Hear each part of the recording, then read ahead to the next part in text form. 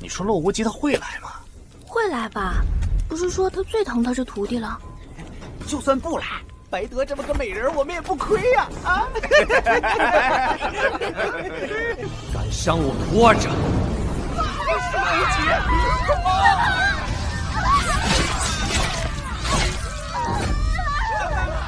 死！师傅，快来救我！坚持住，为师这就来救你。这是十重凶阵。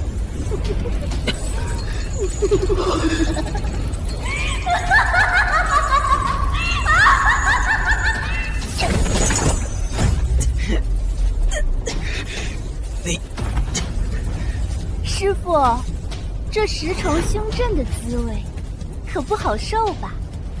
不过只要你交出太黄金，我就给你一个痛快。不好，身体动不了了。否则，休怪徒儿不顾念师徒之情。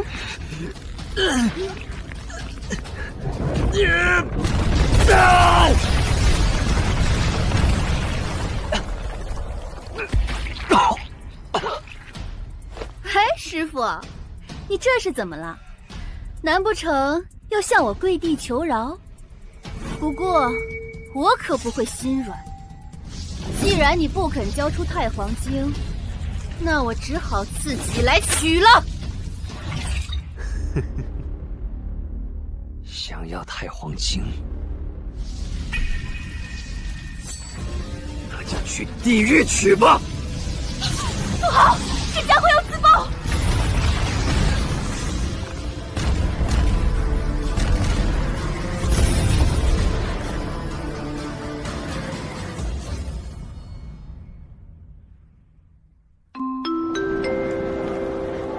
请要下车的旅客携带好随身物品，准备下车。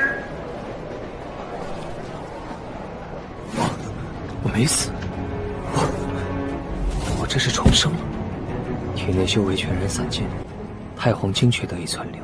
也就是说，如今我只需重修体内神脏，顺带将藏匿地球的几枚惊世神种寻出，那这天地间就再无人与我匹敌。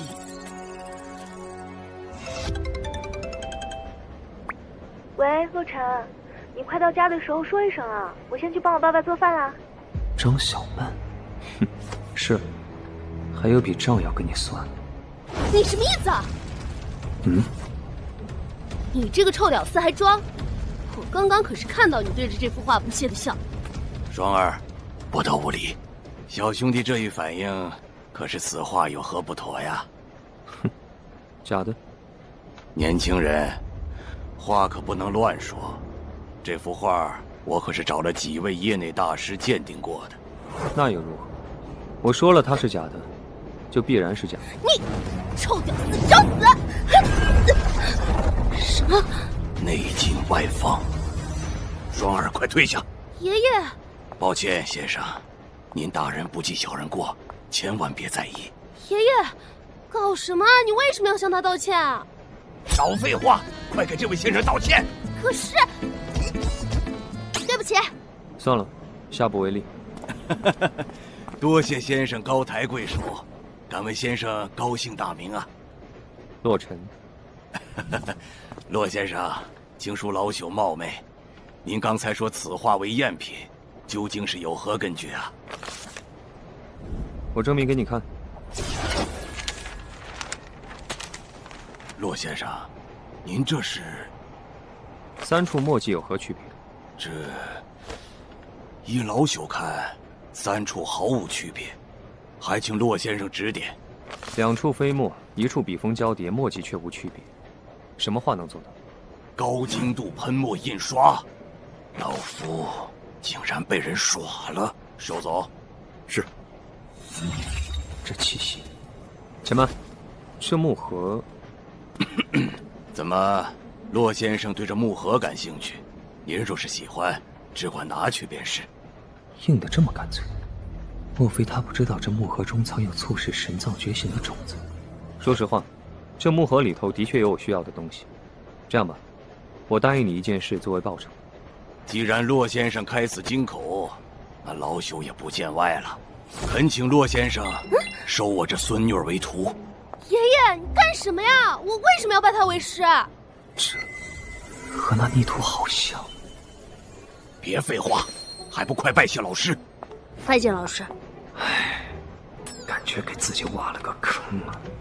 尊敬的旅客，通州站到了，请到通州站的乘客带好行李物品，准备下车。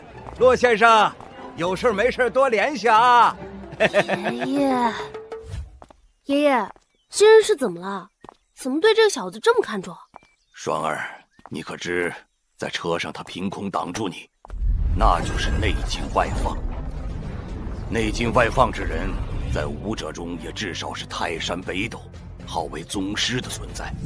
所以双儿，洛尘在通州的期间，你必须不留余力的拉拢他。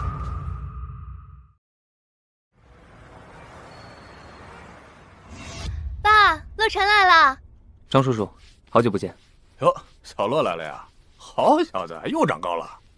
行了，别在这儿唠叨了，赶快去端饭菜行不？你看你，整天拴个围裙，跟个娘们儿似的。张叔叔，我来帮你。好。小曼，不是老妈说你，你眼光必须放高点儿。你看我找了你爸这么个没出息的玩意儿，现在过的是什么日子？谁会这个时候来啊？哎，小曼，原来你在家，怎么不接我电话？我订了场电影，咱俩现在过去吧。今天有事，去不了了。哎，等等！哎呦，这不是小陈吗？你怎么来了？来，快进屋。妈，洛尘还在呢。哎，阿姨，这是我朋友从法国带回来的香水套件，你快看看，喜不喜欢？是套。小曼，购房合同拿到了，我们的新家有着落了。小曼，不过就是一个穷屌丝，买房还要靠抵押你爸的厂房，你哪里配得上小曼？给我狠狠的打！哎呀，吓死人家了！宝贝儿别怕，那我们赶紧走吧，别脏了你的眼。阿姨，这位是？哼，他呀，小曼的大学同学，来通州找工作的。啊，既然是小曼的同学，那就是我陈超的同学了。有什么困难说一声。这通州虽大，我陈超还是可以说得上话的。好啊，说话算话。来来来，吃饭了啊！我们坐下聊。你们吃吧，我出去一下。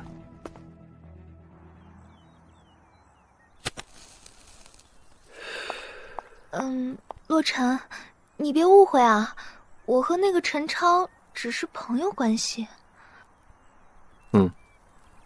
洛尘，我知道你是真心对我的，可是这个世界上仅有真心是不够的。你想说什么？你爸的厂房不是值300多万吗？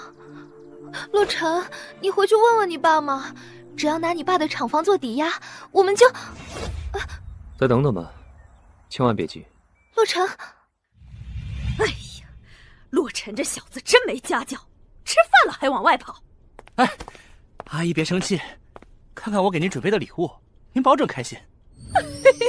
哎呦，还是小陈好，不像那个洛尘，居然就送了2袋茶叶，谁喝那个？真的假的？这也太抠了吧！这也送得出？怎么回事？啊！不行了！什么声音？家里怎么了吗？有坑！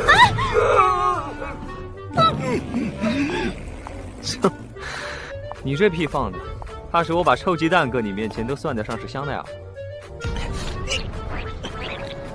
今天真是见了鬼了！你小子给爷等着！哼，一点小利息而已，好戏还在后头。洛尘，我陪你一起去找旅馆吧，这块儿你也不太熟，顺便聊一下买房。不用了，我自己走。老师，你在哪里啊？爷爷在海上明月为您预定了房间，我这就去接你啊。嗯，外地人。小兄弟，去哪儿啊？我送你。不用，谢谢。哎呀，你这儿打不到车的，我这起步价20，打表跟出租车差不多的。说了不用。呸，穷逼！老师，我来晚了，抱歉。没事。老师，刚才那人要不要教训一下？不必，自然有别的东西动手，看着就好。哎，哼，该死的有钱人！叔叔，叔叔，您能捎我一程吗？当然可以。哎，老师，那个司机在跟谁说话？明明他旁边没有人啊。他快死了。啊？世界很大。对了，妹子，你是去哪儿啊？海龙湾。有太多常人难以理解的东西，不过总有一天，你也能看到。老师，这是总统签套房门卡，租期暂为1个月。另外，这里还有刚才那台车的钥匙以及一份合同。请老师过目。股权转让？你们打算送我一家公司？爷爷说这些算是我的学费，所以请老师千万不要拒绝。通州传媒是张小曼所在的公司，看来叶家还真做了不少功课。好，这些我收下了。老师，那我就不打扰您休息了。如果您有什么事儿，随时打电话给我。7007房，在这儿。王导，你别这样，你别逼我。里面怎么有人？逼你？我就逼你怎么了？你知道拒绝我的下场吗？啊，我劝你想清楚了。王导，您今后就算让整个圈子都封杀我，我也无所谓，但别想逼我就范。哟，还挺傲气啊！我告诉你，让你陪我那是看得起你。你知道外头有多少人排队都进不来我的门吗？啊！我去，这哪来的臭小子，竟敢破坏老子雅兴！你点颜色瞧瞧，你当我这么多年白混的？不要！别愣着呀，快走啊！滚开！臭娘们！你小子想死是不是？紧扣的，松手！你要是敢动我，明天就啊！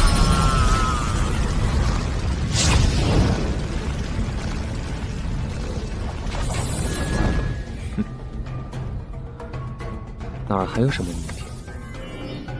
还要控制力道，不把房子给烧了，真麻烦。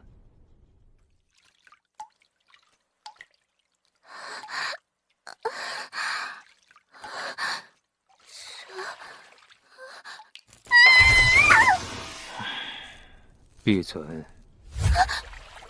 么是你？王父呢？不用你管，总之等会儿药效一过，你就立刻给我离开。什么药效？你被下药了，最多给你15分钟，我不说第二次。什么态度？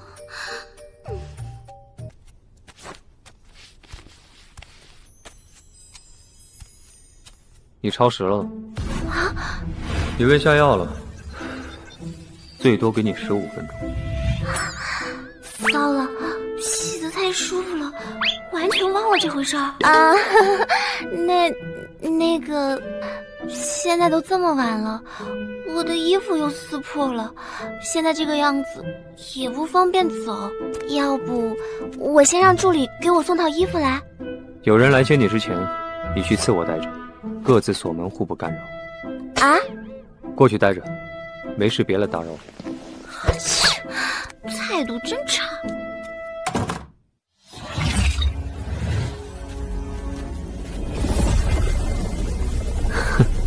没想到这枚种子还自负天眼神通，若能将之炼化，除了觉醒神藏外，还可额外获得拥有透视能力的天通之眼。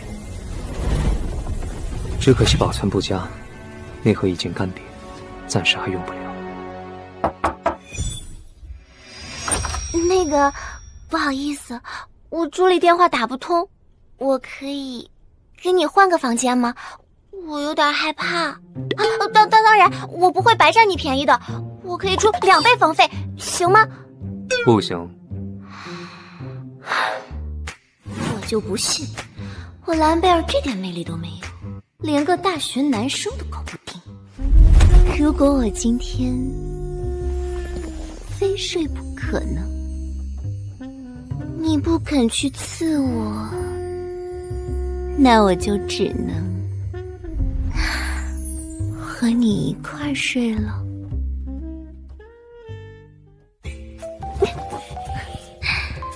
就算表面装的再怎么冷淡，说到底还是个羞涩的大学男生嘛。你不怕我对你动手？当然不怕，才怪！要不是看在你为人坦荡，我也不敢赌啊。那行。啊，他这是同意睡刺我了？那个，多谢。别说话，我睡了。啊！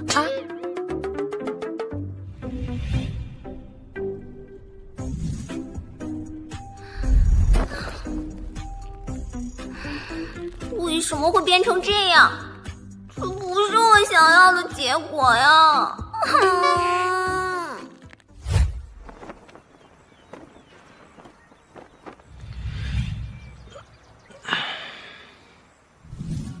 那家伙什么时候走的？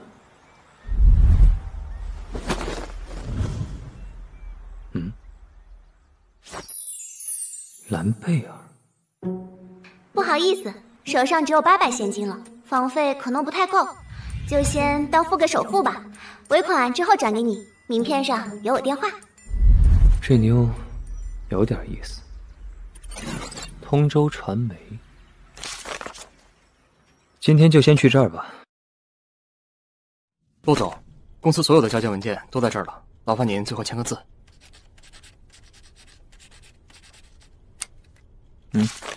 多谢罗总。喂，怎么了？你在哪儿啊？现在都快9点了。我10分钟后到。好，你到了先打我电话，别直接上来。哟，小曼，听说你男朋友今天来我们公司面试啊？居然是真的呀！能被咱们小曼看上的，起码身价1000万吧？怎么会来我们公司啊？什么身价1000万？就是一个县城出来的穷小子，读大学的时候跟我和小曼是同学。啊？小曼这么好的条件，怎么找了个这样的呀？谁说不是呢？小曼。罗晨，你怎么直接上来了？我不是让你……这么热闹啊？聊什么呢？经理，哎呀，还不是小曼大学谈的男朋友，没什么本事，这不来我们公司面试呢。哦，小曼跟我说过这事儿，今后你就在我们部门干。这看起来就是个穷小子，凭什么还能追到张小曼？真是不爽。哎，对了，洛尘，你虽然今天是第1天上班，我还是给你安排个事儿，顺便让你熟悉一下咱们的业务。我现在手头有个大客户，他们公司想找个形象代言人，我们之前洽谈了好几个艺人，但都没有成功。这个业务也有一定的难度，你看看能接吗？这个客户报价倒是挺高，手上弄些现金也方便些。行，这事我接了。好，我就喜欢你这种勇于挑战的家伙啊！那今天晚上之前找个明星过来吧。不用这么久，我现在就叫人过来。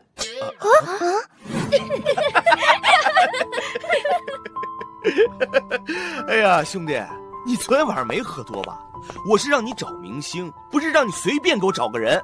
小曼，你男朋友这里是不是有点问题呀？以前读书的时候还以为他顶多就是穷，没想到还死要面子，真是反胃。喂，有空吗？找你帮个忙，地址我待会儿发你。洛尘，你够了！行了行了，都散了吧。过会儿洛尘叫个大明星，我们再来捧场。空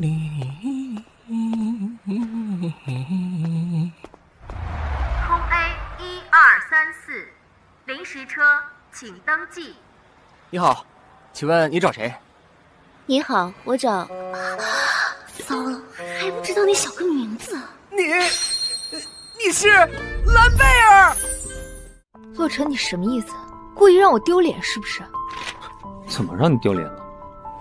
凭你这点人脉，能请到明星？你为什么要为了面子说这种不切实际的话？你太让我失望了。那个姓张的给我挖坑的时候，怎么没见你这么会说呢？兰贝尔啊，可算找到你了。他怎么会来找洛尘？来，坐吧，看一下这个客户需求，你能接的话，给我一个报价。原来真有事儿啊，还以为只是找个理由把我约出来。算了，这样也行。能赶走王父那样的人，这小哥的背景肯定不容小觑。正愁没有关系接近呢，既然有业务往来，就不愁深入了解的机会了。你先看吧，然后尽快把报价给我。不用看，这个代言我接了。费用？答应让我请你吃饭，费用就免了。我先走了，记得你答应我的事。那拜拜，下次见。拜拜。呀，你滚开！我先来的，你走开！你我先来的，什么呀？是我先来，什么腿？洛尘，你那个方案让我帮你弄吧，拜托了。哎，你别抢行不行？明明我先来的。洛尘，方案我包了，只求一个蓝贝尔签名。啊，这个洛尘藏得够深啊，没想到还跟蓝贝尔有交情。他这第一天上班就把我这经理的脸给打了，不行，这场子我必须找回来。今晚部门聚餐，让黎瑞把凯哥叫上，给那小子来点教训。这边都跟上啊！哇，张总真豪气，居然请我们到这里吃饭，这也太豪华了吧！哎呀，这里的消费随随便便得大几十万吧？哎，我哪知道啊！无趣。哎，海子，哎，凯哥，哎呀，好久不见啊！在哪儿高就啊？也没啥，跟彪哥混而已啦。我彪哥，通州地下老大，这凯哥你也太牛逼了吧！哈哈哈，低调低调。哎，对了，听说你部门来了个狠人，不带我见识见识？那就是那位，咱们公司丝花张小曼的男朋友。哼，你就是洛尘？有事吗？哎，没事别挡道。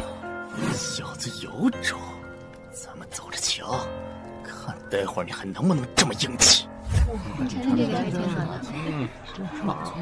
洛尘，你老实告诉我，你到底怎么认识兰贝尔的？与你无关。什么？洛尘，你什么意思啊？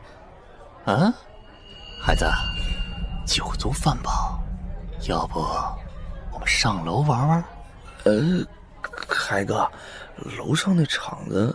嗨，没事儿，那场子就是彪哥的，我熟。只管把洛尘带上去，其他的交给我。好。哎，来，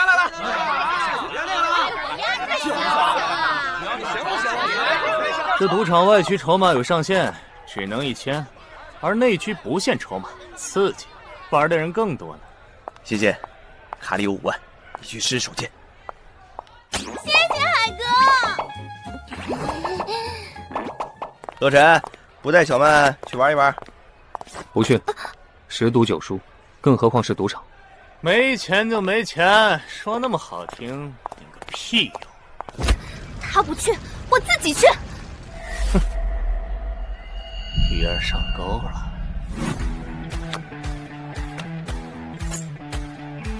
double。跟一首。切。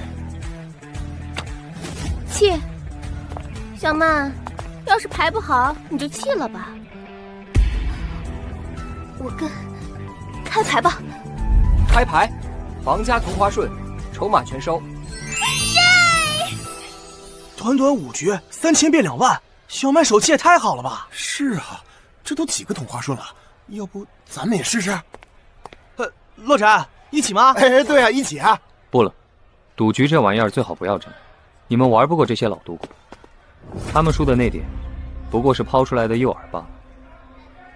嗨，咱赢了就走，不恋战就行。就是。洛尘，你要不去，那我们2个玩去了哈。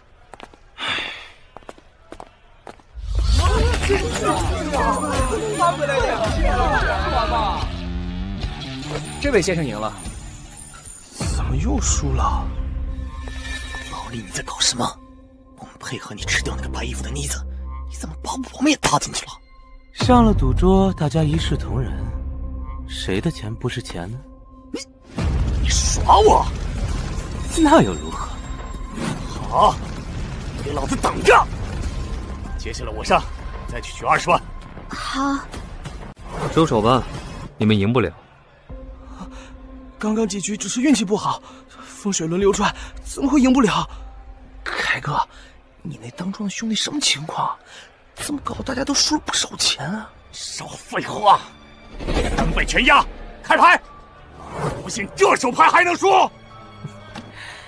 ？4条 S， 不好意思，你们输了。狗东西出老千！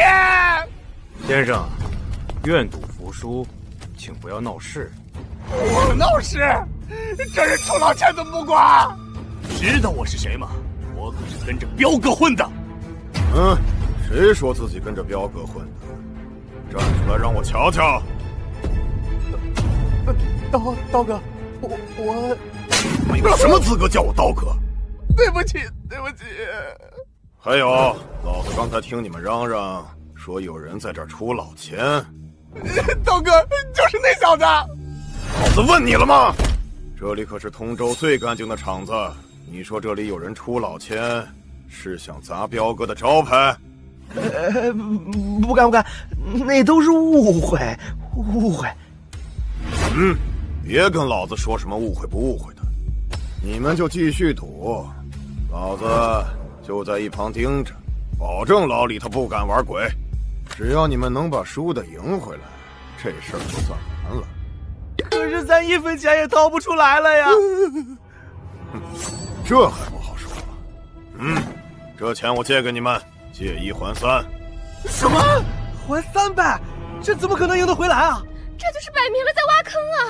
看样子还是不打算玩了。借我10万，我跟你赌。洛尘，你疯了！洛尘，不能借啊，输了还不起的。赢回来就是了。借10万，待会儿你可得还我30万。少废话，开牌吧。欧印。洛尘，你搞什么？牌都不看就全下。3张圈，行。不好意思，我赢了。什么？再来？这不可能！这里是140万，之前他们输的钱全在这儿，还有还你的30万也在这儿，我们可以走了吧？这……其他人可以走，唯独你不行。彪哥，这位就是通州地下皇帝红彪。清场。是，除了那小子，其他人可以滚了。我们这就滚啊！你们确定要留我？我就是对老弟的牌技有兴趣，想找你聊聊。和你没什么好聊的。既然老弟如此耿直，那我就直言不讳了。我给你2个选择，你要么跟我红标混，要么留下1双手走人。留我1双手，恐怕这里没人有这个本事。够嚣张，不过听你的意思，是完全不考虑跟我混了。跟你混，你算什么东西？是好歹！走，给我上！是，老子早就不想忍了。满身都是战场上沾染的血煞之气，看来你手上背了不少人。现在害怕呢？晚了！下次记住，这世上不是谁都可以惹的。错，这世上没有我不能忍。所以这句话还给你。太黄金的气息又弱了几分，看来在找到合适种子前，还得省着点用。这不可能一招就把刀哥给……这小子肯定是高阶武者。别慌，武者也是有极限的。我们人多，大家一起上。既然惹到了武者，得赶快让少党派人来救场。快接呀！这帮人可拖不了太久。怎么突然这么安静？啊！电话打通了吗？彪子，怎么呢？我说，大小姐，您叫我。彪子那儿好像遇到了些麻烦，先备车吧，我们现在过去。是。小老弟，我承认你的确有点本事，不过别以为凭你这点身手就能在通州横行。我待会儿叫过来的人，你绝对惹不起。哦，那你赶紧再催催，让他快下来。这天高地厚的臭小子，等人真无聊，不如我们先玩点什么吧。于大师，厂子里出什么事了？你们怎么都在外头？半个小时前，彪哥下令清场，我们几个就都出来了。蠢货！这彪子到底惹了什么人？彪子！大小姐，快救救我！哟，还挺巧的。臭小子，别以为你多了不起，在咱们大小姐面前，你不过就是个……好大的狗胆！抱歉，家里的狗没看管好，冒犯老师了。什么？这个小年轻竟然是大小姐的老师！瞪大你的狗眼，给我看清楚了，这个可是我的老师，叶家的贵客骆先生。骆先生，抱歉，是我有眼无珠，冲撞了您，还请骆先生高抬贵手。老师，彪子他……既然是你的人，那就交给你处理吧。是，还不快谢骆先生不杀之恩！多谢骆先生，多谢骆先生不杀之恩。老师，等等我！老师，这是通州拍卖会的邀请函，爷爷让我捎给您。哦，干嘛给我这个？老师还记得我们初次见面时那个装画的小木盒吗？装有神种啊！那木盒怎么了？没什么，就是爷爷看你有兴趣，所以想邀请你参加拍卖会。那个木盒就是拍卖会上得来的。原来如此。邀请函我收下了，代我谢过叶老。好的，那我明早来接您。不必了，我自己过去。哈哈，骆先生来了，拍卖会就要开始了，这边请。恭喜23号以17万的价格拍得龙凤双钗。居然都是些艺术品和古玩。接下来第24号藏品来自于……骆先生，再稍等会儿，那个人就快到了。其实啊，他跟着我也有10几年了，我从来没有怀疑过他。等会儿还要多麻烦骆先生了。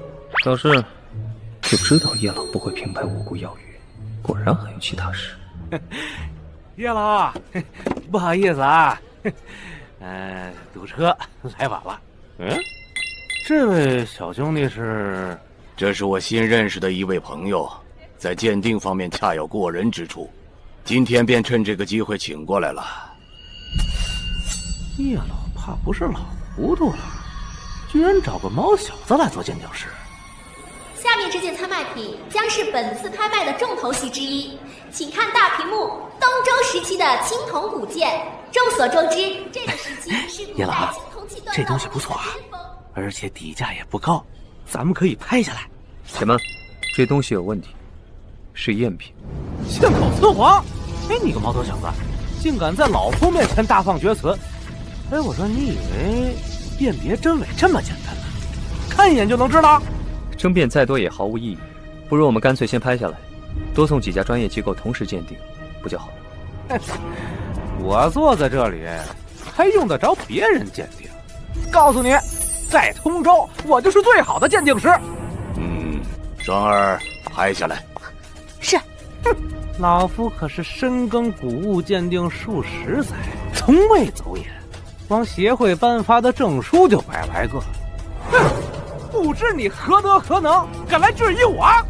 说得好，那这个你怎么解释？这叶老，这怎么可能呢？能进这里的东西，都是经过层层筛选的，从未出过假货呀。哼，那是因为这里的假货都让你唆使爷爷给买下来，你知道爷爷信任你，不会去检验。你别血口喷人啊！这么做对我有什么好处？当然有，这些假货的送拍人都是你，通过贿赂拍卖会鉴定师，将假货送进拍卖场，再忽悠爷爷将其买下，从中获利。叶老，您听我解释，最近家里出了点变故，急需用钱。急需用钱？爷爷送你12家铺子，都够你几辈子花销了。你背地里筹集大量资金，究竟想干什么？我不能说。行了，老于，带下去吧。是。骆先生，见笑了。无碍。爷爷，这人都跟了你数十年了，您待他不薄，怎么就这么白眼了？以我对他的了解，他不会为了这点钱以身犯险，肯定是有人通过什么手段买通了他。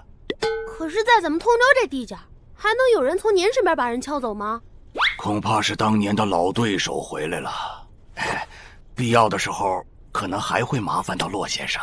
看来这就是叶正天向我示好的真正原因。今天最后的一件拍品极为特殊，请大家看大屏幕，起拍价100万。盘龙湾。老师，您看上这个了？几年前盘龙湾地产可得上百亿，但现在却是个烫手山芋。哦，为什么？因为之前盘龙湾3任开发商都在接手后的第7天离奇死亡。不仅如此，去那儿的施工队也难逃厄运，短短几年已经葬送了几十条人命。那些死者被发现时，全是面目极为狰狞，异常骇人，但身上却没有半点伤痕，也未查出任何疾病。而且就在昨天，盘龙湾又出了一条人命，死者是一个出租车司机。出租车司机？盘龙湾地产产权最后叫价一次，无人应答则流拍处理。100万，我要了。不会吧？这地方还真有人敢要啊！这小哥什么来头啊？还愣着干什么呀？赶紧的呀！是。盘龙湾地产产权成交。老师，您这是干嘛？我刚才的话可不是开玩笑。骆先生，枉三思啊！我不会有事的，二位尽管放心。爷爷，这……卡里有100万，待会儿的成交手续麻烦你带我签一下。谢了，我还有点事，先走了。老师，您去哪儿？盘龙湾。这盘龙湾紧邻市区，却落得如此荒凉，看来传闻的确不假。不过我倒想看看，这里头究竟藏着什么鬼魅邪祟。这是3。正午之时，至阳之气最为精纯，没想到这里还能聚起来如此阴冷的煞气。哼，有点意思。这就是前几任开发商遗留下来的，主体都已经差不多完工。不过，总感觉有哪里不对劲。青龙叩首，白虎上，夜山独高，孤峰上。切，好家伙，这地方本来就巨阴所会，唯一的高层建筑竟还连犯数个血煞，也难怪血光之灾如此频发。唉，看来接手后得好好花一番功夫改造了。哎，婉儿，你等等，这里头不干净。哎呀，你快别往前走了，你听阿婆劝，快回去吧。要是过了这个时间点，想走都走不了了。地府灵，察觉不到怨气，难怪太皇镜没有反应。婉儿，这是我儿子生前在这里施工留下的图纸，你拿着啊。要不知道咋走出去啊，你就照着这上头的路走。工程导览图啊，人不见了，还是进去看看吧。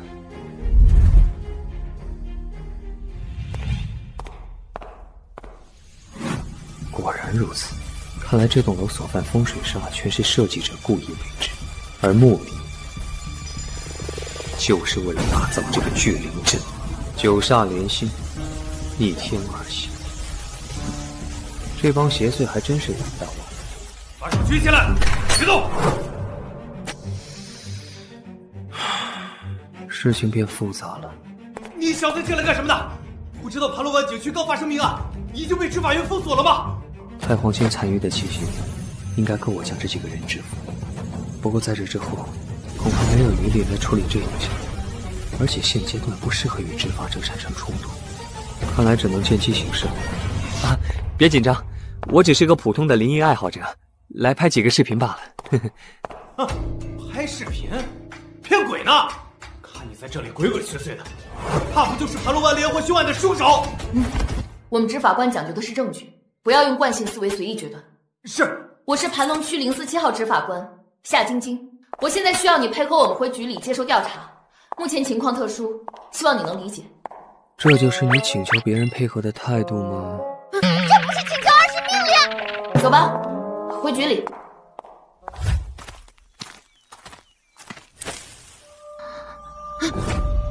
怎么了？不对劲，我们明明已经走了将近半小时，怎么又回到了这里？咋回事？难道导航出毛病了？不可能，我们中途没有调整过方向。你们这样走是出不去的。盘龙湾共有9种风水煞，覆盖一天12时辰当中的9个时辰，除了晨4、午3个时辰外，其余时候生门都会关闭。封建迷信。我们继续走。靠，走了4个小时，还他妈在原地！不可能，你一定是哪里搞错了。这妮子还真是犟，硬生生拖到了晚上。这有事一过，那些家伙可就出来了。解开，想出去就照着我的话做。出租车？几位去哪儿啊？喂，你这车怎么进来的？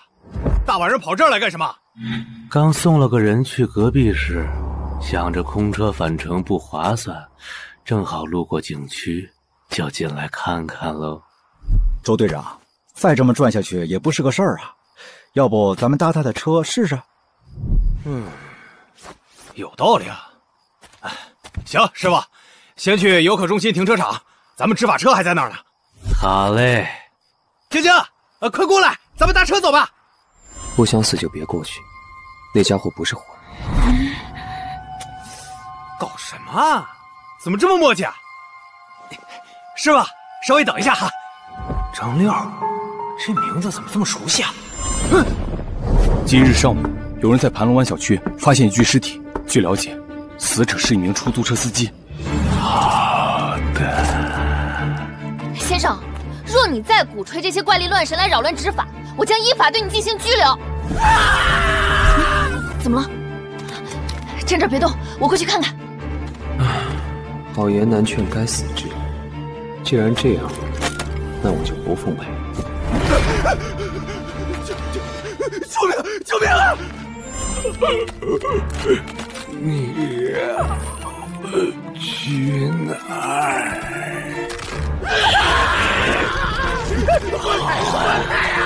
我送你。住什么？袭击执法这可是重罪！他俩想你。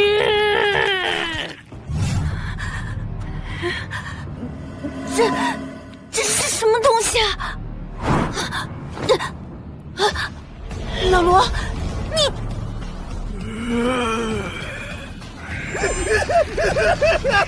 姐姐，救我啊！周队长，你没事吧？他们又来了！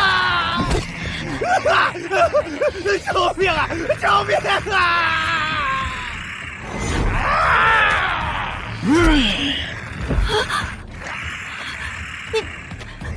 你们别过来！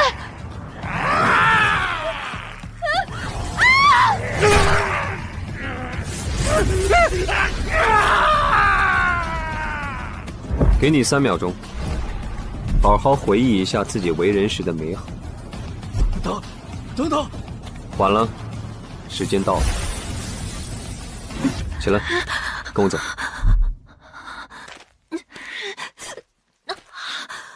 腿动不了了。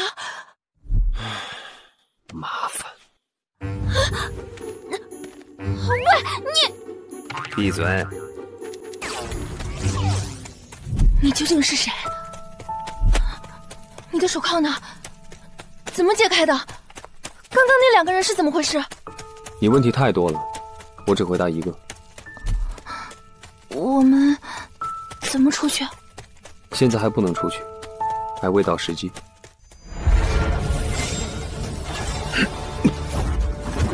之前的地府灵，什么事儿？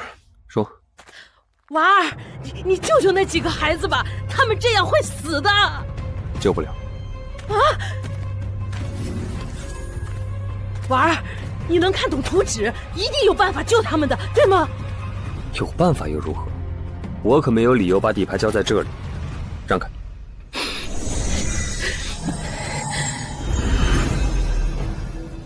九煞基因之地，聚灵锁魂之阵。凡避于阵中之人，皆化为邪魔，而邪魔数满90，则邪王降世。如果那几个孩子都被煞气所噬，这里的主人就该醒了。到时候哪怕你道行再高，也别想全身而退。哦，想逼我救他？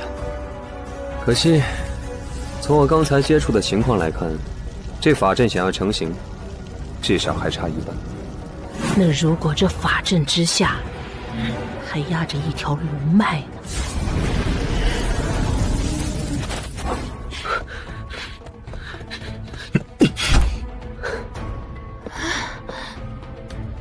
这里是……你带我到这里想干什么？安静点，今晚出不去了。什么？今晚你就待在这儿，明早辰时天亮之前，不要离开这个房子半步。那你呢？救你的同伴。那地府灵果然没有说过，从这门神种复苏的迹象来看，这聚灵阵下埋有龙门，应是确凿无疑。原本9煞聚灵阵中每一道煞，都至少需要腐化10只邪魔作为驱动阵营，而如今在龙脉加持之下，恐怕仅需1半即可了。按照夏晶晶的说法，盘龙湾案件到目前为止，受害人是43人，加上之前那个倒霉的罗姓之法，共44人，离9煞连心只差最后1煞。若再有1人被煞气腐化多为邪魔，事情就完全不可控。好在夏晶晶那边有木无藏身，我留下的太黄金气息会让邪魔无法靠近。而现在最大的变数是那个不知所踪的家伙，希望还来得及。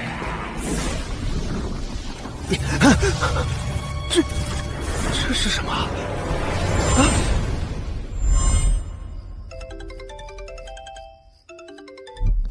喂，爸。臭丫头，案子真是越来越大了，还敢私自越传带队！限你30分钟内立即回来，不然连同你们局长一起全部撤职。爸，你听我解释，这可怎么办？男人说过天亮之前不能离开，可是继续待在这里，我的职业生涯也就到此为止了。不管了，豁出去了。不能去外面，太危险了。怎么着也得熬过今晚。这姑娘是个好人，仙人在上，一定要多多保佑。那个，你是谁啊？啊，你能看到？你是那个阿婆？怎么会是你啊？救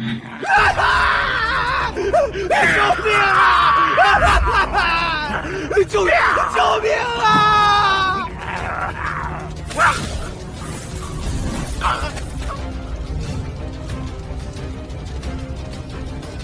潜龙盘渊，邪魔伏里，凭借着幼年龙脉继续百年，如今只差最后一个祭品，便可聚灵结肉，逆天复生。只可惜你待错了地方，这地皮既为我所有，自然就不能留你这个祸害，而这龙脉就作为我觉醒神藏的第一份养料。所有人分头搜，今天必须给我找到他们！哎，这夏晶晶一个名门大小姐，干嘛还这么拼？嗨，这个就是关系户，想要证明自己能力呗。哎呀，瞎折腾！那么好的条件，证明啥呀？不如早点找个人嫁了。嘿，你看我有机会吗？回家做梦吧你！那是啊！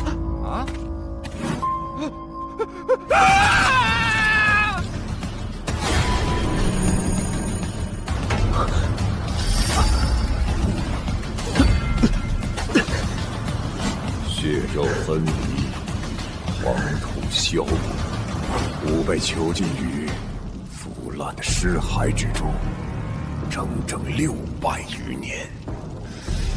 说当可知其痛苦！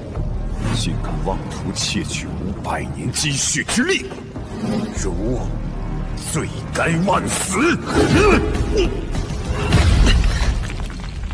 如果如早来几日，恐怕还能称得上是个不错的对手，但是可惜了。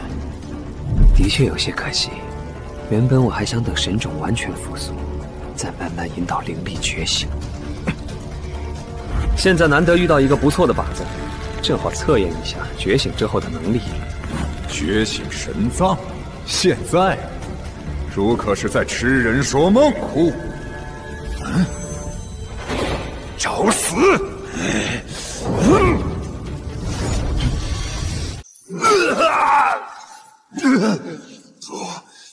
这不可能！我依据凡人之躯，纵有神器加持，也不可能瞬间就完成觉醒。哦，那你再试试。虚张声势，虽养真气，若究竟是何人？这回相信我是真的觉醒了。不过你也别太惊讶，毕竟本尊1000年之前就已经完成过神藏觉醒，再次突破，简直易如反掌。少得意忘形！我不过刚刚觉醒，只你杀不死我，我至少能与汝拼个同归于尽！哼！天真，尸魁幻象，蠢货！吾忍受600年非人之痛才得以新生，怎么会轻易与汝而命？什么人？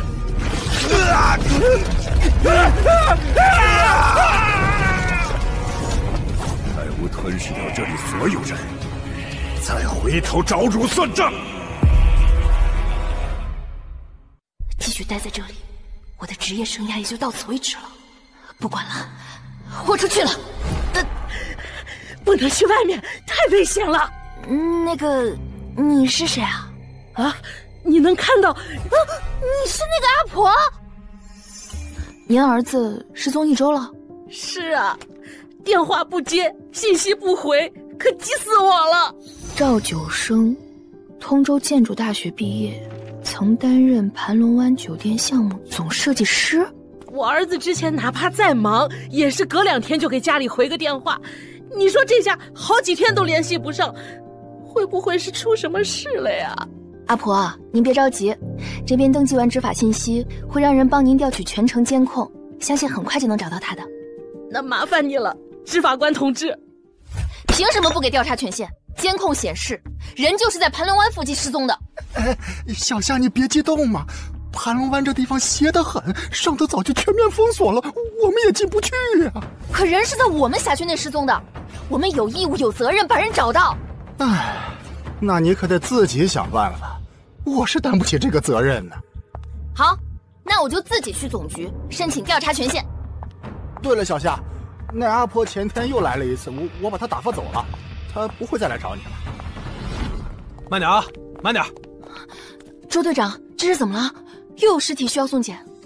死者是个阿婆，经初步判断，死亡地应该是在盘龙湾。这是我们现场发现死者身上携带的物件，里面还有张照片。待会儿晶晶你看看，能不能在系统上找到死者信息？阿婆，我夏晶晶向您保证，这个案子绝对会彻查到底。真的是您？可我那天明明亲眼看到。夏姑娘，别害怕，阿婆虽已身死，但和那些邪魔不一样。阿婆，对不起，是我们办案不力。傻孩子，跑来盘龙湾是阿姨自己的决定，与你无关。救命！救命啊！执法员，他们怎么会在这儿？救命！里面的人快开门！救命啊！夏晶晶是吧？我是安平区执法队的人，是过来找你的，快开门！之前被嘱咐过不要开门，但阿婆都点头了，您应该没事吧？快进来！得救了！多谢开门，多谢开门。好，是诱饵。那4元小子专程在此设立结界，就是为了这样的人。若真是如此，倒是有些利用价值。什么？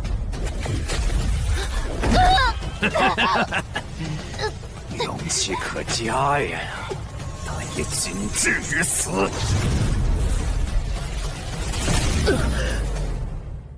阿生，阿生，阿生，听得到吗？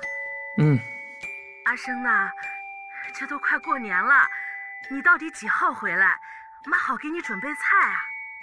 妈，我今年不能回家过年了。啊，今年又不回了？啊，事情太多了，不回了。事情多那也不能不休息不回家呀，你身体垮了谁疼你啊？中秋节我去你那出租屋住了3天，就见了你1次，回来吃个饭就又走了，我都不知道你是去上班还是去当农奴的。够了！现在谁不是拿命换钱啊？我不卖命，咱家就一辈子住村里，一辈子被人瞧不起。通州的房子动辄几百上千万，难道我要指望你四处招摇撞骗弄来那点钱吗？整天研究这些咒术风水，你当年要是能干点正事，爸也不至于打2份工被车撞死。王总，你看这里建的怎么样？好，那王总再看看别的地方吧。李哥，我去接个电话。啊，快去吧。喂，张毅，怎么了？不会又是我妈的事儿吧？我知道年前说的那些话是有些过分了，等这2天忙完，我会回去当面跟她道歉的。九生啊，你妈病了。病了？什么病啊？严重吗？我也不清楚，反正是起不来床了。我劝你还是赶紧回来一趟吧。好，谢谢您告诉我。哎呀，这可怎么办呢？明天已经预约了州里的领导来视察。救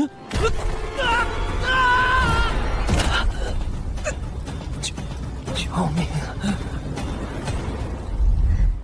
阿生呐，在外面要照顾好自己，不要那么拼命。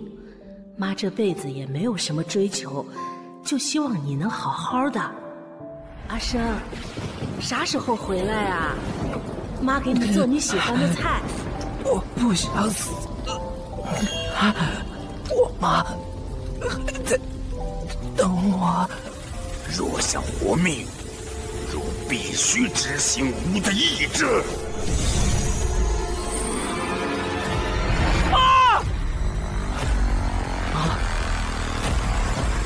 记起来了，是你杀了他！你这个混账！你当初说过，只要我为你修建九煞之龙，助你恢复神力，你便解除对我的控制，还我自由。我不过是想见我妈一面，你为什么杀了她？真凶并非吾也，若非此人毁了吾等大计。陆晨，你回来了。汝早已重获新生，母子相聚，汝之恨意，当与他宣泄。对，都是他。对，去吧，杀了他！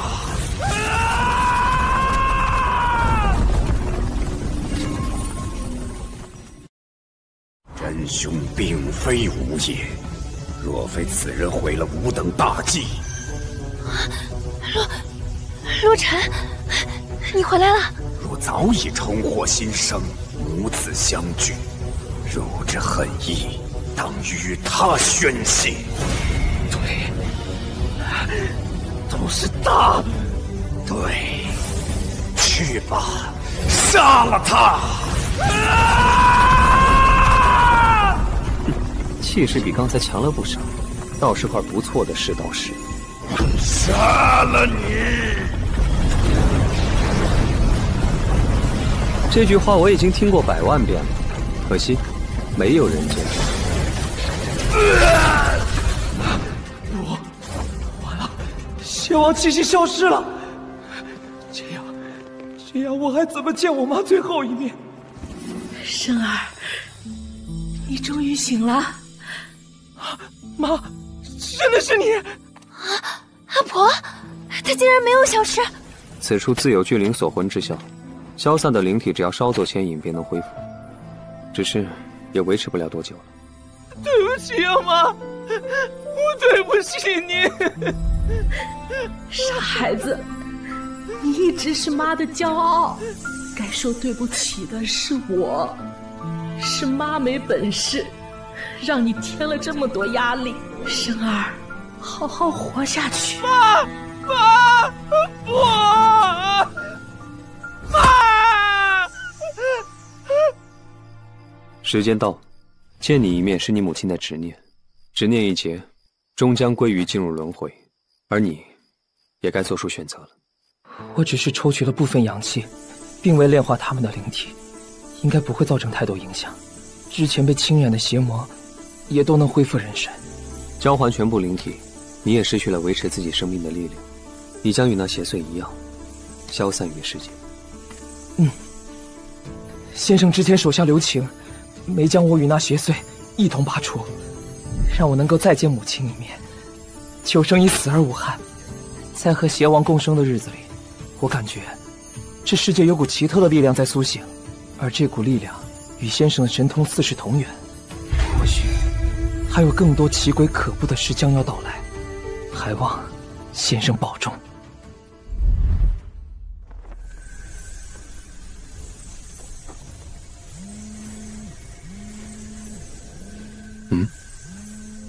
喂，陆晨，啊，没什么，就是想问你今晚有时间吗？想请你吃个饭。好，几点？在哪儿？啊，今晚8点，天雅居，不见不散。哎呦，贝尔，今晚是要跟谁约会啊？这么早就开始挑衣服啊？一个深藏不露，还有相当自我的男人。哦，对了，缇娜，我问你一个问题。如果我第一次约会就向他表白，你说他会答应吗？啊，是我疯了还是你疯了？你兰贝尔，堂堂国民女神，竟然担心会被人拒绝！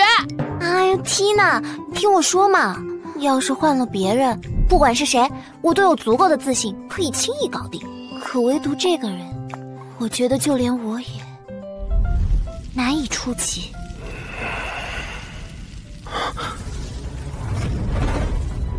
100米之内，分毫必现，一切动静，无处遁形。有了幼年龙脉的加持，这枚附带天眼神通的种子，总算是彻底吸收了。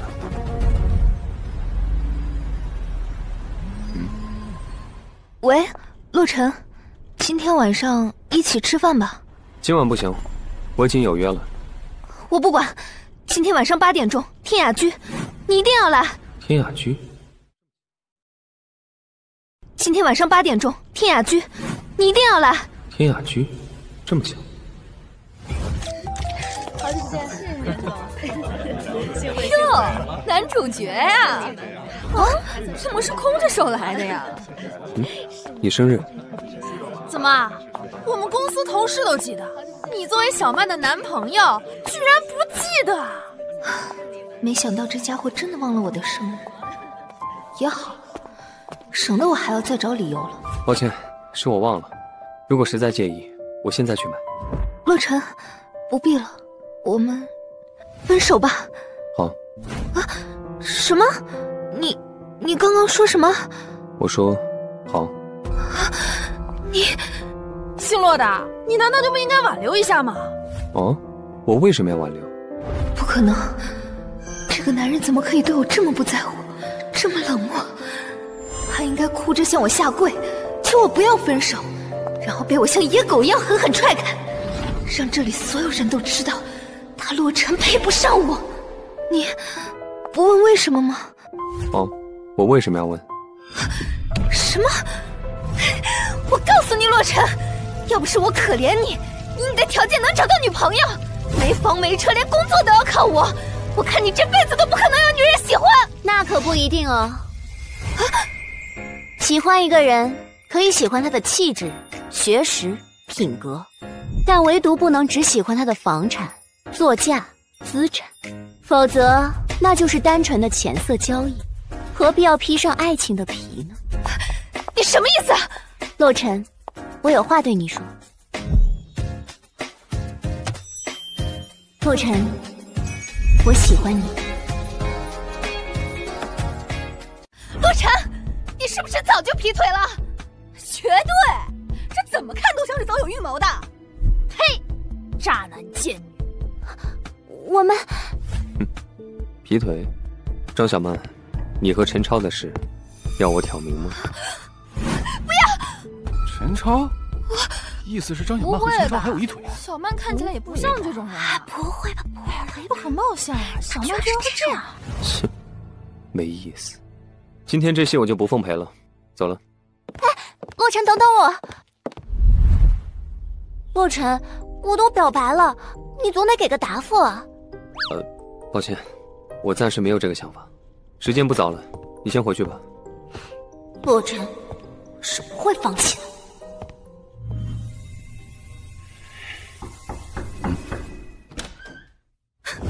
老师，怎么了？老师，爷爷他被人偷袭，身负重伤，徒儿都在，恳请老师搭救。带路。好。爷爷，老师来了。陆先生，您怎么来了？胡闹！这点小事怎么能惊动洛？叶老，叶小姐，现在叶老伤势过重，保守治疗难见成效，必须手术啊！不行，爷爷年事已高，不可冒险。除了叶双双，其他人都出去吧。凭什么？各位就先回吧。那叶老，我们就告辞了。叶双双，扶你爷爷坐起来。是。掌力透骨，伤及肺腑，看来是被人从身后击中了心术而去，加上施加在掌法上的暗箭，还在不断搅动五脏。多亏叶整天身体硬朗，若是换做他人，即使没有当场毙于掌下，也将受尽五脏翻搅之苦。而地球灵力极度匮乏，我觉醒时间太短，积攒有限，无法全用来疗伤。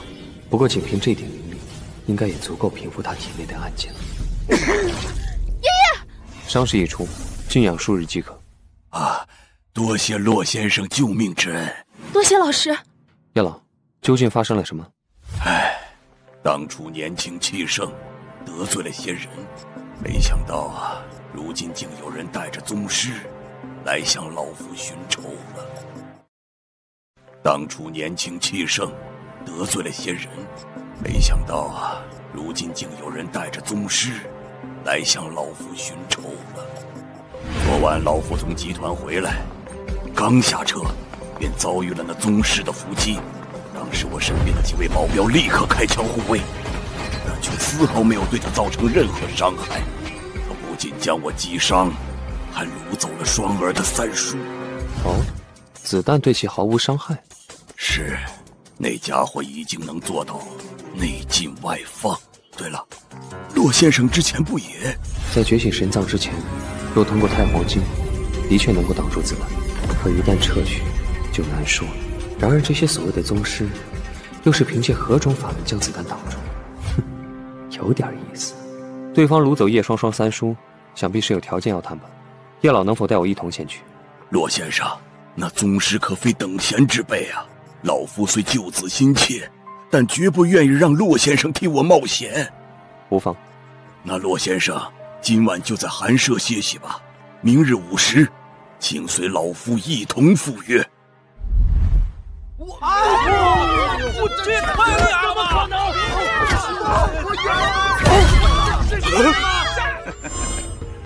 下一个谁来？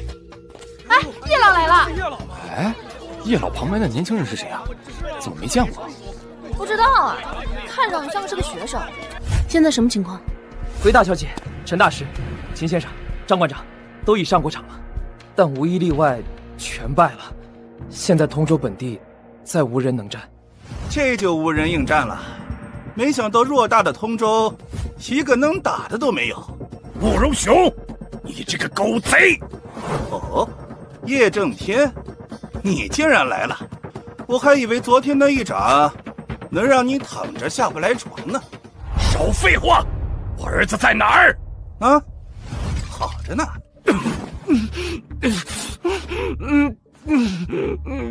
你，哎，别激动啊！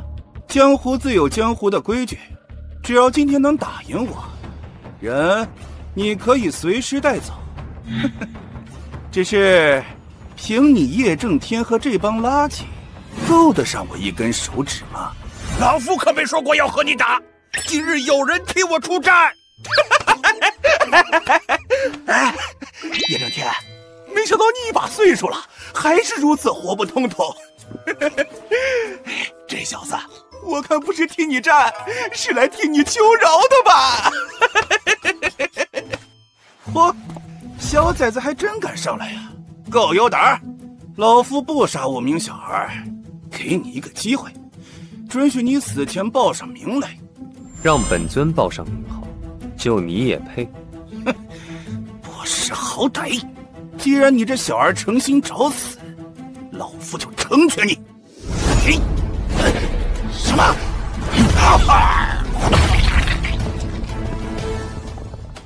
本还想研究一下这宗师的招式，没想到如此不堪一击，真是白来一趟。小子，站住！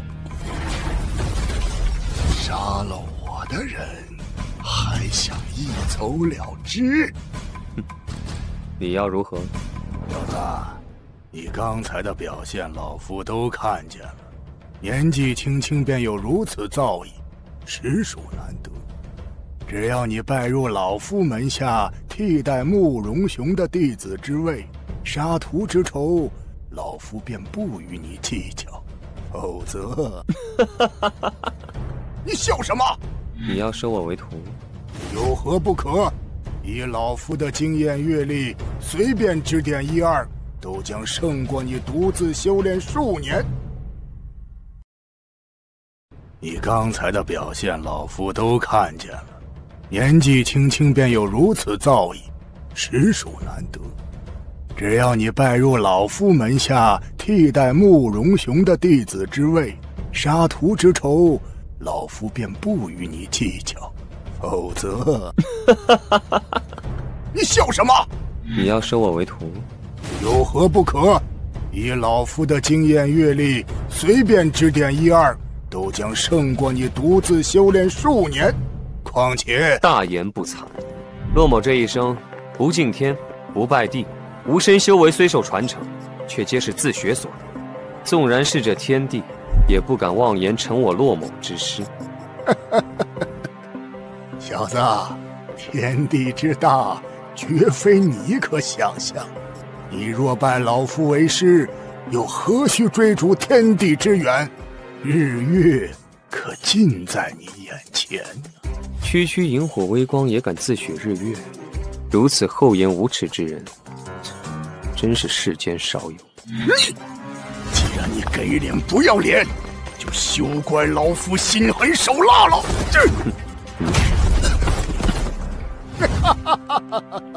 大口径武器都无法伤我，凭你这点微薄的气力，又能奈我何？受死吧！如此软绵无力的出拳，就连我的防御都破不开，更遑论撼动老夫。有意思，此人方才释放的气息，应该就是所谓的内劲了。这虽然还远不及觉醒的程度，但基础的暴力手段确实已经无法对其造成威胁，也难怪这些人会如此忌惮宗师，不惜代价也要拼命拉拢。不过，一个连神藏都尚未觉醒的人，身上又为何会产生灵力波动？难道……小子，这两番交手下来，但凡是个聪明人，都该认清你我之间的差距了。不如趁早归服，兴许还能博得老夫怜悯，给你留个全尸。哼，遗言说完了。你牙尖嘴利，老夫今日必将你碎尸万段。虽说补充太黄金的护体气息需要耗费大量灵力，不过为了印证本尊的猜测，今天就稍稍动点真格。这发生了什么？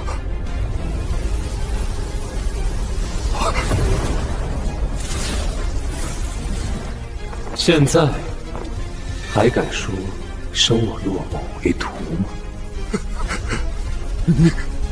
你究竟是什么人？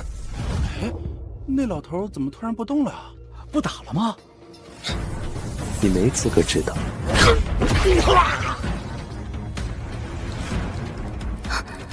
爷爷，老师他还算是人类吗？是我过于低估了骆先生，这般年轻却有着如此可怖的力量，实在是令人琢磨不透啊！一拳打爆宗师，这小子简直勇武无双啊！真的是啊，真的太厉害了，厉害！果然如此，看来万阳君身上产生的灵力波动，都是源于他身上携带的这枚拥有防御属性的种子，就是在此物的加持之下，才能抵挡我之前的攻击。这样看来，今天也算有所收获，足以弥补损失的太黄金气息了。骆先生好厉害啊！佩服佩服。长官，洛尘的基本信息调查清楚，请过目。通知飞龙，让他3天之内必须搞定。是。恭喜叶老，贺喜叶老！骆先生此番一战成名，叶家的声望也更上一层楼啊！是啊，以后小弟在通州就多仰仗叶老了。唉，骆先生年纪轻轻就有如此雄才，将来更是无可限量。骆先生年纪轻轻就有如此雄才，将来更是无可限量，又岂是区区叶家能够留下的？叶老，您这就多虑了，这不是还有双双吗？就您孙女这身材，简直让人……敢拿双儿开玩笑，老夫这就阉了你！叶老冷静，冷静！老师，谢谢您替叶家出手，这份恩情，双儿不知该怎么回报老师。无问，我正好有2件事需要叶家协助。老师只管说。这里太吵，换个地方。好的。叶家的资产里有没有地产开发企业？有，但是规模都不大。没关系，能牵头就行。老师，您是要借用你们企业申请开发贷款，我需要10个亿。10个亿？嗯，有问题吗？没有，只要是您的要求，爷爷肯定会答应的。那么第2件事，需要你们帮忙，组织盘龙湾工程建设招标会。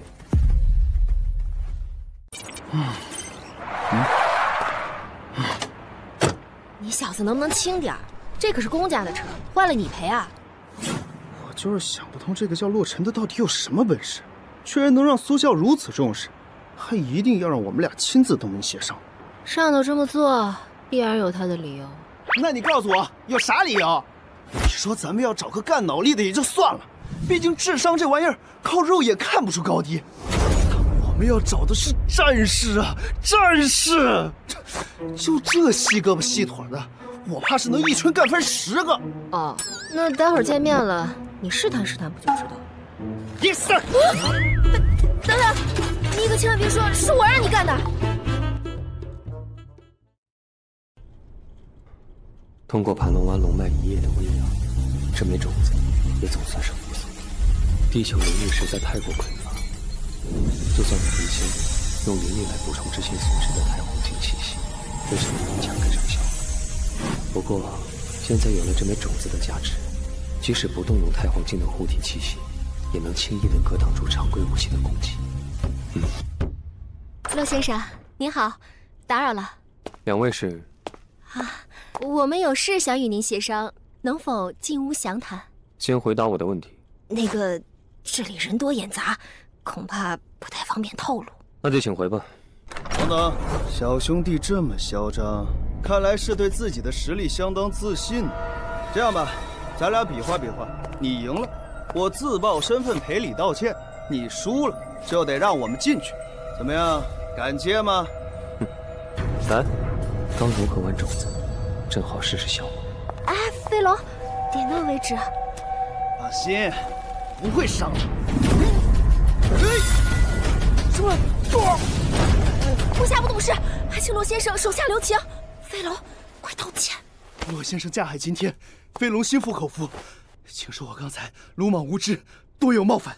洛先生，很抱歉没有第一时间表明身份，说明来意，造成了些许误会，还请您原谅我们刚才的无礼，再给我们一次机会。进来吧。洛先生，其实我们这次来是代表晋南第3武装队，想请您协助一项保护任务。没兴趣。洛先生，那我能否问您一个问题？您认为当前人类世界最昂贵的东西是什么？是力量？不，是秩序。所谓的力量，不过只是维持秩序的一种手段罢了。对于人类的世界来说，秩序才是一切运转的前提。如果洛先生能够完成此次任务，那么武装队将会为您提供一个能够掌控秩序的身份，或者换句话说，您本身将会成为秩序。或者换句话说，您本身将会成为秩序。有意思。现阶段，我确实需要一个足够权限的身份，一来方便资源调度，提高种子收集效率；二来，也可以免除一些不必要的麻烦。洛先生，意下如何？先说说你们的需求。这是我们此次任务保护的目标，还请洛先生过目。这孩子真名叫安宁宇，其父亲是华邦技术院重要研究员安教授。几天前，安教授在一次外派任务中失联，我们通过了多方调查，现已确定安教授被境外势力所控制。而安教授的研究内容是当前华邦最高机密。我们从研究院保密处那里得知，安教授的研究成果都锁定在一个特殊加密的服务器中，而该服务器的密码对应的则是安宁宇身上一段基因序列编码。这件事，对方已经知道了。不排除这个可能，所以此事紧急，还需要洛先生。不好意思啊，我先接个电话。喂，什么？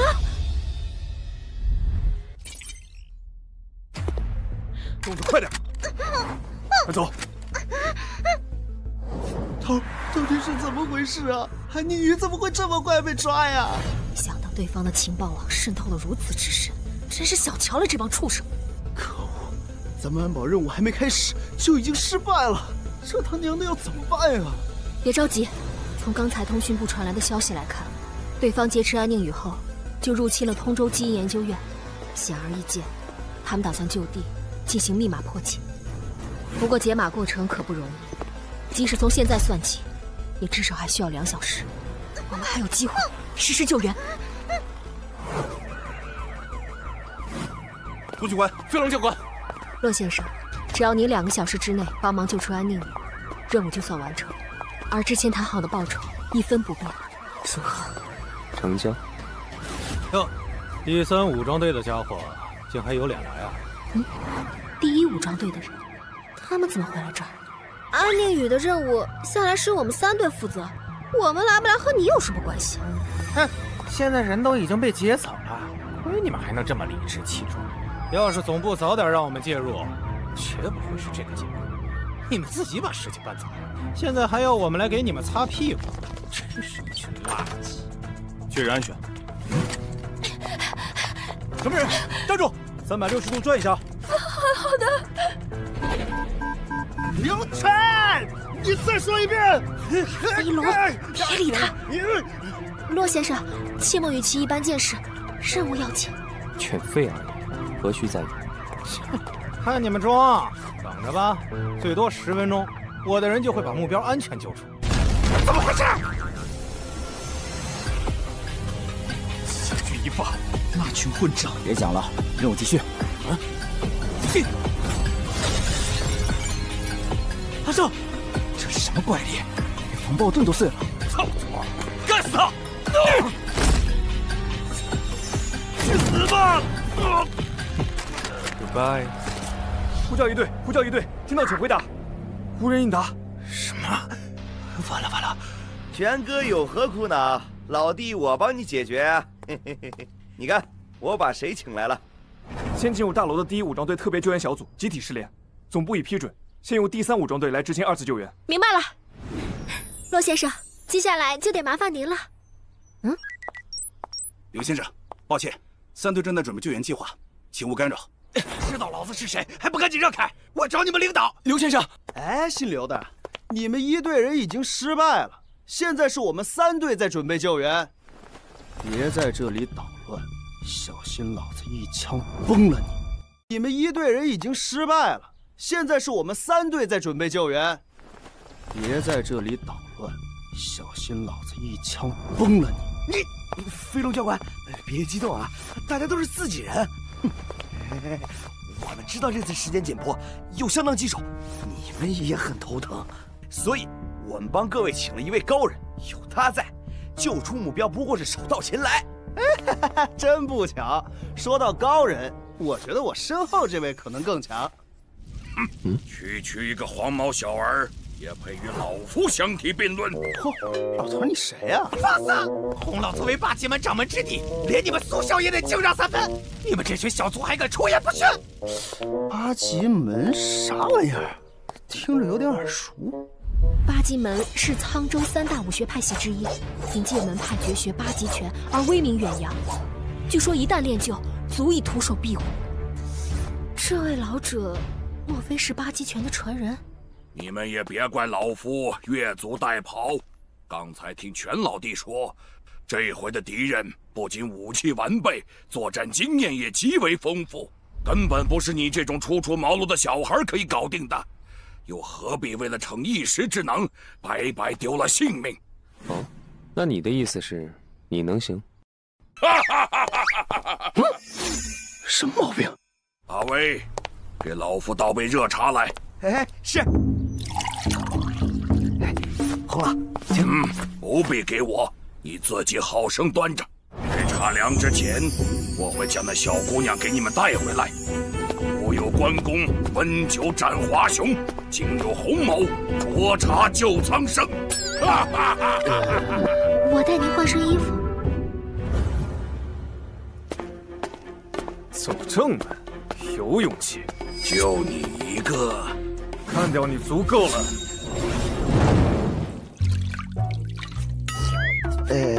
这茶都凉透了，洪老怎么还不出来啊？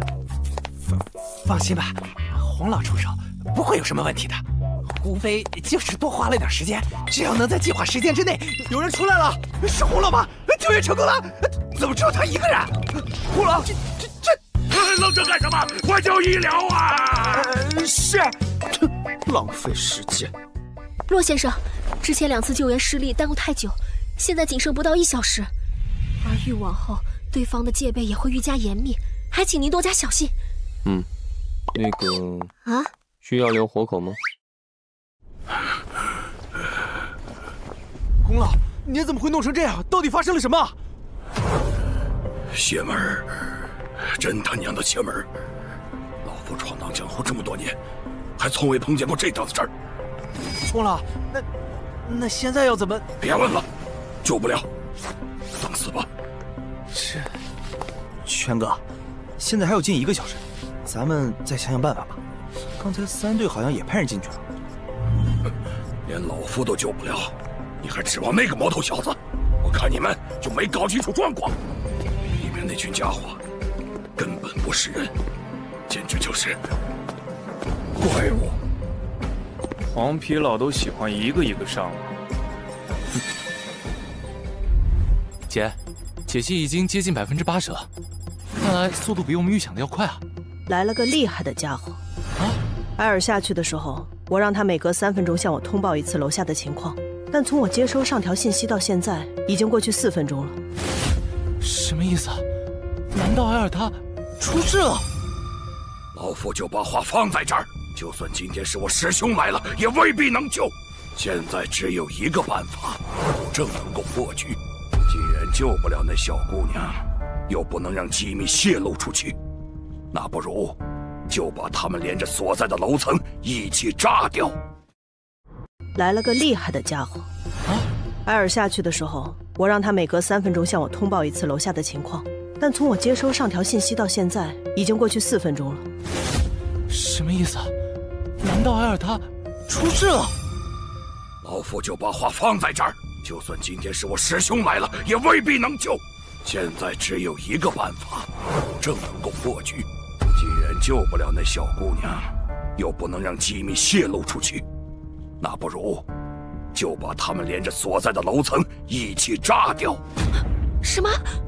楼内还有大量人质，动用武器必会伤及无辜。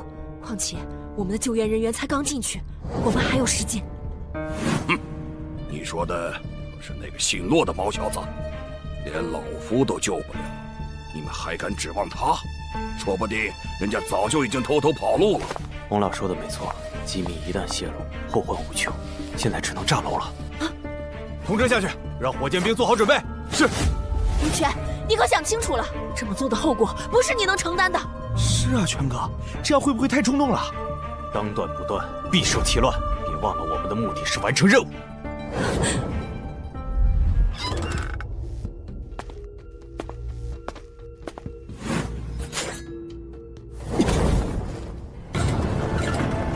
开火！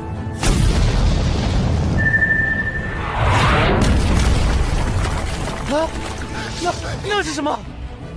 有人，是骆先生，还愣着干嘛？快去接应啊！是。人就交给你们了，请大家有序撤离。报告通讯官，敌人全歼。骆先生，您不是答应我？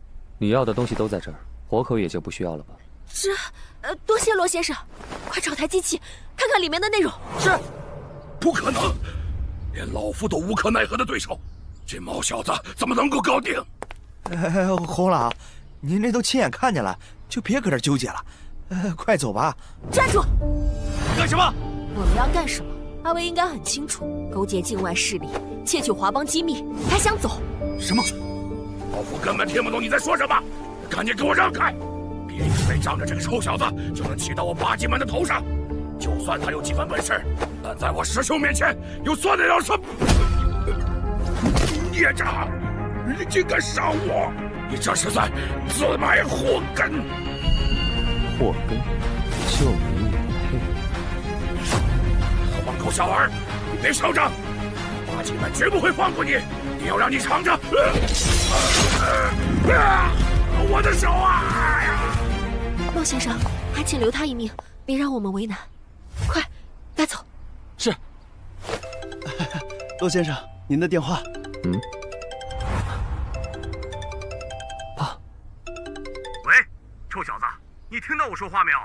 喂，爸，你小子怎么半天不吱声啊？去通州这么多天了，也没看见给我打个电话。我跟你说啊，找工作不顺利也没关系，你一个人在外面一定要照顾好自己啊，过不下去就回来。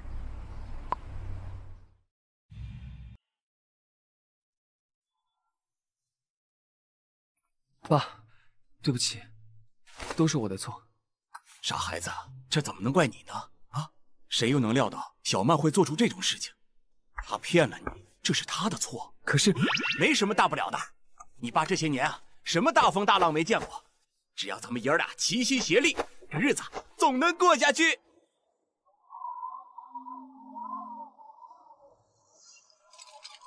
哎，这老头不是县里原来那家工厂的老板吗？怎么来跑快递了？嗨，他呀，听说早些时候他儿子在通州被人骗了，还被打飞了一条手，整个倾家荡产，还欠了不少高利贷呢。哎。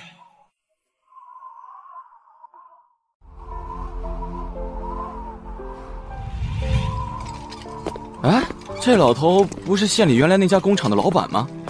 怎么来跑快递了？嗨，他呀，听说早些时候他儿子在通州被人骗了，还被打飞了一条手，整个倾家荡产，还欠了不少高利贷呢。哎，还真是个败家子。谢谢，谢谢啊。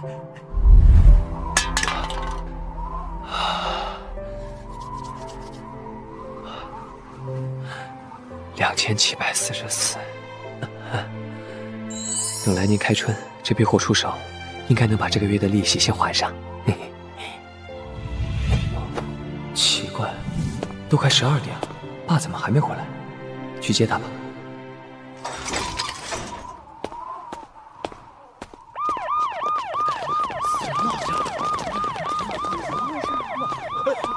啊！闪开！乘坐，无关人员不要靠近。今天过小年啊！晚上回来，爸给你带点饺子。啊！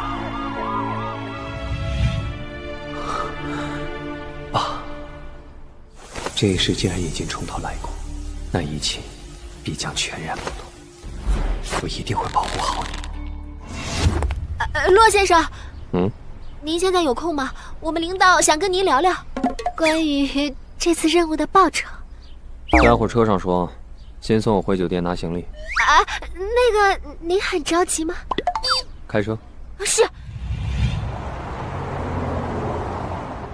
骆先生您好，我是靖南武装队总指挥苏灵楚，很感谢您协助我们完成这次救援保护任务。我现在正式邀请您担任靖南武装院校总教官。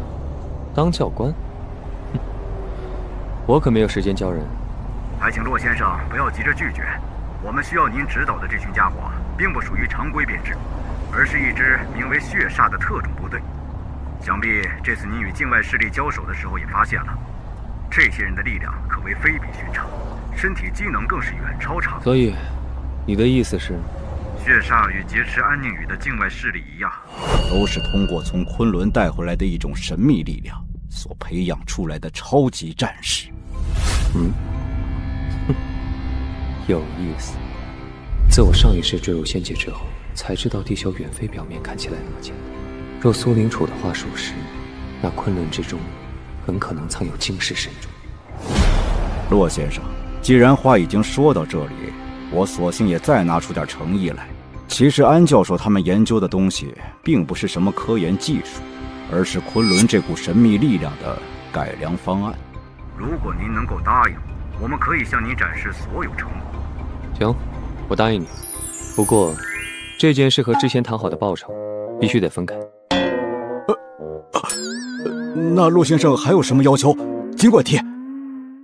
帮我调查一个叫陈超的家伙，我需要与他相关的所有人的信息。哎呀，臭小子，你怎么专挑这个点回来啊？你看看这太阳晒的。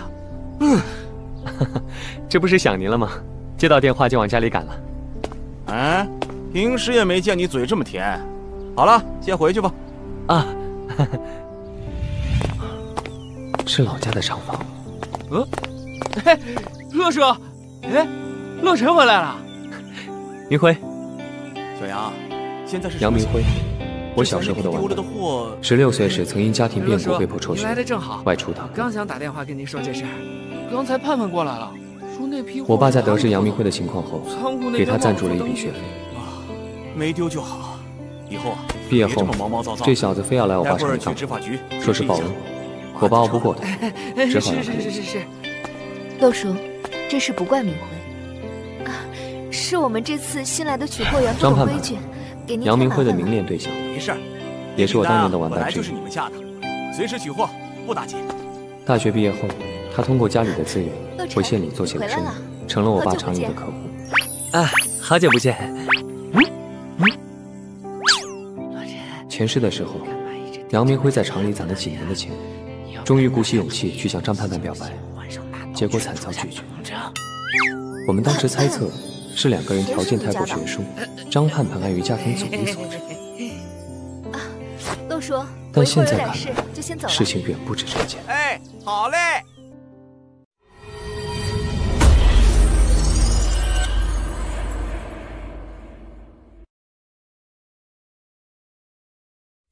从我感知到的这股能量来看，张盼盼是一名修道之人，难怪即使互有情愫，张盼盼也不可能向其表白。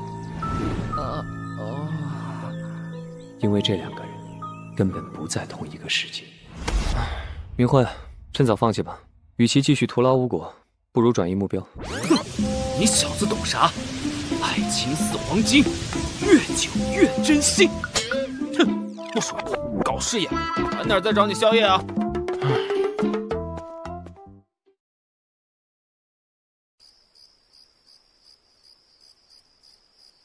事情办好了。不过还请几位师兄注意，以后需要什么物资，吩咐我就好。若私自去取，容易引起不必要的麻烦。盼盼说的没错，多给我注意点儿。张大师，今晚本座打算执行仪式，你们做好准备。是。杨哥，撤了啊！好，拜。明辉，哦，咋了，刘婶？我刚搞卫生，在休息室找到台手机，你看看是谁落下的？哎，这不是盼盼的手机吗？啊？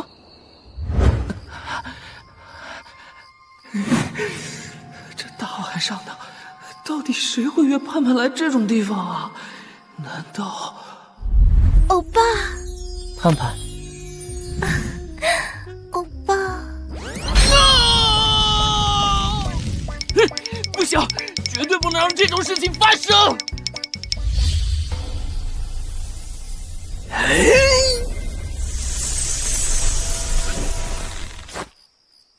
喂，杨哥，你人呢？说好的勇气烤串王，你不会又放我鸽子吧？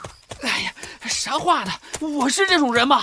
盼盼的手机落我这儿了，我给人家送过去。你先点单，我一会儿到啊。啊，那是盼盼的声音。哎，洛尘，我这儿有点事，先不和你说了啊。等等，你现在人在哪儿？永宁山谷井。痛。坚持住。是。盼盼。明辉。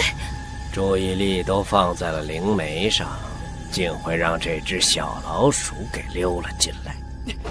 盼盼，你怎么了？大师，抱歉，他是我的朋友，可能不小心。谁让你中断的法术？我今天就要张大师去死吧！明辉，大师，师兄，我求求你们放过他。盼盼，你这……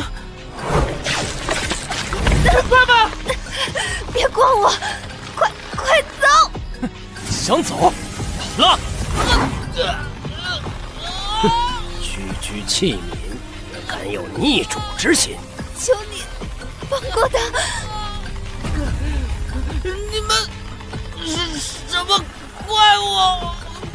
放开盼盼！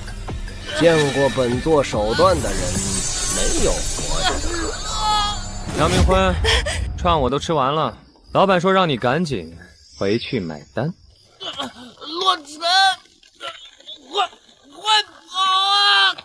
跑？干嘛要跑？我还得抓你回去买单呢。哼，又来一个送死的。这小子也是你朋友？是。想让我放过他们？可以，只要你杀掉他俩其中的一人，那另一个人本座便可以放他离开。二选其一，也别说本座没给你机会。快把！你要杀就杀我，让洛尘走！都怪我，是我害了他们。只要你杀掉他俩其中的一人，那另一个人本座便可以放他离开。二选其一，也别说本座没给你机会。快把！你要杀就杀我，让洛尘走！都怪我，是我害了他们。本座，好久没听到过这两个字，还真是令人怀念。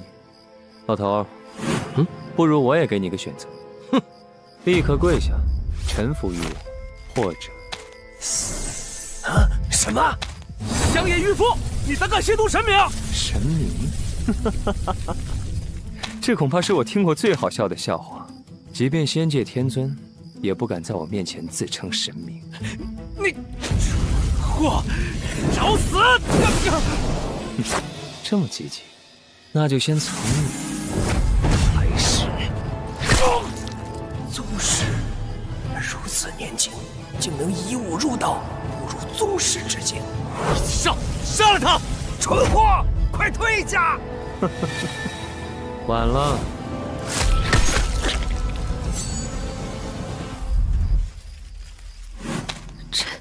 这个人真的是洛尘吗？4位师兄都是张大师精挑细选的苗子，任何一人的修为都远在我之上，竟然瞬息之间就被武道宗师，年纪轻轻便能企及如此高的境地，着实让人感到意外。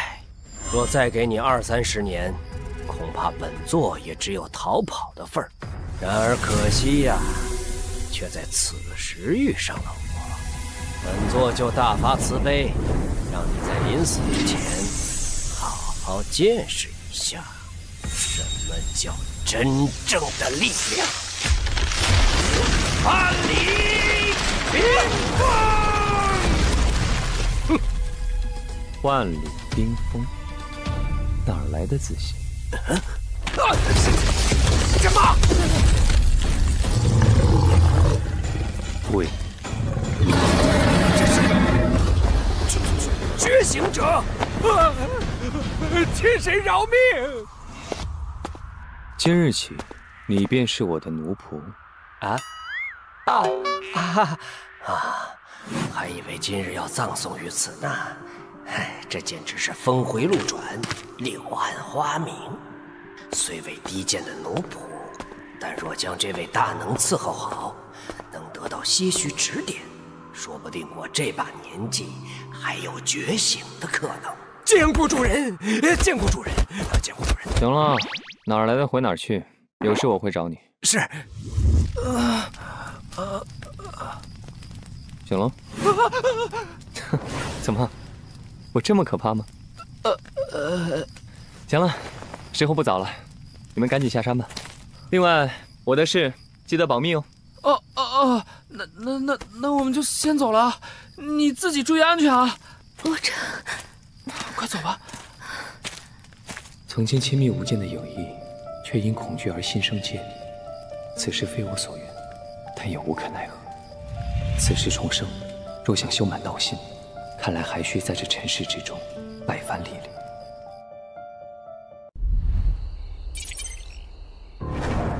洛尘，就是他抢我女人，还害我出糗。浩哥，我打听过了，他背后还有叶家撑腰。叶家在滕州势大，不是我能对付得了的，只能来找您了。之前听家师说，有个叫洛尘的家伙伤了洪老师叔，不知道是不是同一个人。行了，不就是处理个人吗？就算他是叶家罩着的又如何？你先把那人的信息拿来，我给家师先看看。若他有空，就随手替你办了。豪哥的家师是海东第一高手徐傲。洛尘，纵然你再厉害，相较于真正的海东大佬而言，也不过是只跳脚虾罢了。老子这次绝对要弄死你！嘿嘿，徐哥，今天只是替门主送战书而已，这点小事我们几个搞定就行了，您又何必亲自过来呢？哼，这姓骆的小子，不仅趁人之危伤了洪师叔，还招惹了我的徒弟。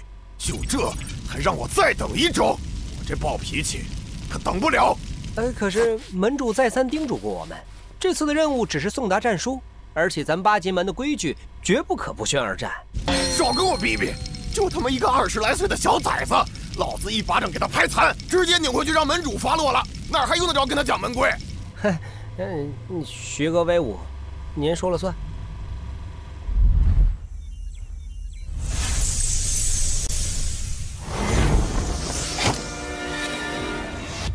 儿子，怎么了？发生什么事了？啊，爸，没事，东西掉了而已。哦，早餐爸都做好了，你待会儿赶紧出来吃啊，别冷了。嗯？怎么没反应啊？哎，臭小子，人呢？刚还在呀？难道在床底下？不对，这是出去了。哎呦，怎么出去的？窗户开着，这可是9楼啊！你就是洛尘，来的还挺快嘛。八极门的人，哼，不错，我乃八极门门主，封天雷座下第7弟子徐傲。如果不想受3刀16笔之酷刑，赶紧服罪，自断双腿，跟我回去叩见门主。我的地址信息是谁给你们的？你小子是不是听不懂人话？老子让你跪地服罪，什么时候轮到你问我了？是谁给你的信息？尼玛，跪牛弹琴！既然你这么想问，就去找阎王问个够。记住，杀你之人是海东第一武者徐傲。什么？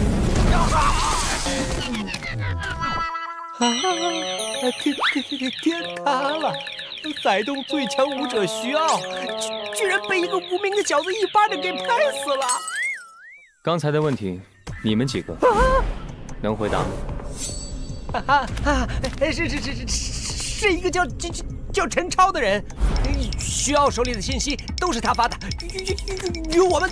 陈超，本尊还未找他倒是先来找我了。啊，骆先生，我们几个只是受命于八极门门主，替他送达战书，还望您大人大量放过我们这些小喽啰。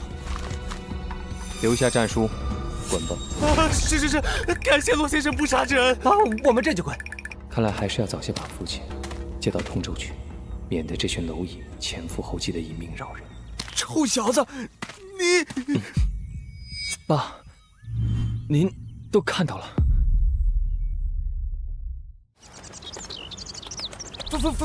法术！等，我理一理啊。你是说你在通州遇见了一个神秘的老头，从他手上买了一本5年修真3年飞升，半个月练就一身法术，然后靠这个结识了诸多名流，完成了几10亿的创业项目？啊，离谱吗？您要是觉得离谱，我再给您编一个。算了，我看从你小子口里是问不出实话了。爸，您害怕吗？对于我突然产生的这些变化，或者说，您会觉得陌生吗？我要说是没有陌生感，那肯定是假的。这才半个月呀，一般人哪能受得了这个呀？臭小子，跟你开玩笑呢。你爸我又不是一般人，只要你还是洛尘，那就是我洛阳旭的宝贝儿子，谁也改变不了。况且你有出息了，爸也跟着沾光啊，是不是？爸，但是爸还是得叮嘱你一声，不希望你滥用自己的能力啊！你像刚才一个人跑到林子里去诈术，那万一被林业执法员抓到，那可就……知道了，吧。果然，不管变成什么样，能从心底里接受我的那个人，始终只有